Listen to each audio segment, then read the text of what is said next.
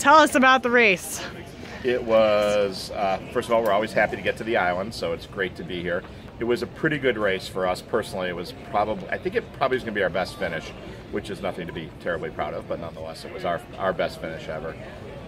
It had a fun start, slow middle, and a fun end, which is kind of a typical Mac race. Usually they come in third. Sometimes it's fast, slow, slow. This was fast, slow, fast. So that was good. So we had a good time. How long did it take you to get out of the Manitous?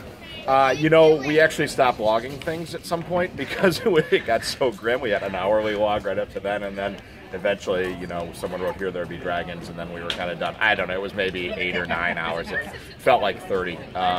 There were at least one full watch, that's 4 hours, where we did not move at all, except we actually moved maybe backwards a little bit. We had our anchor out, we didn't drop it, but we were pretty close. Ouch. Yeah. Ouch.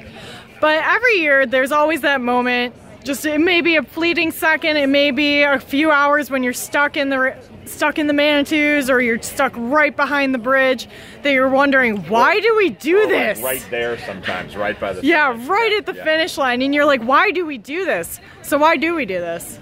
You know, the reason we do it, you know, we were just over at my boat. The reason I do it is because I could spend 2 or 3 days with my crew without phones ringing, without you know, without my kids poking me. Although in a few years they'll be doing it with us, I'm sure.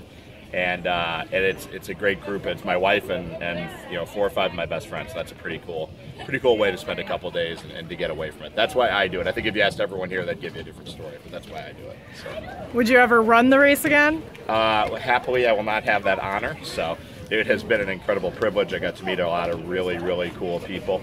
But it's time for someone else. So, but I certainly would not give up the experience I had over the last 2 years, really more than that. So, excellent. Well, thank you so much, and welcome to the island. Thank you very much.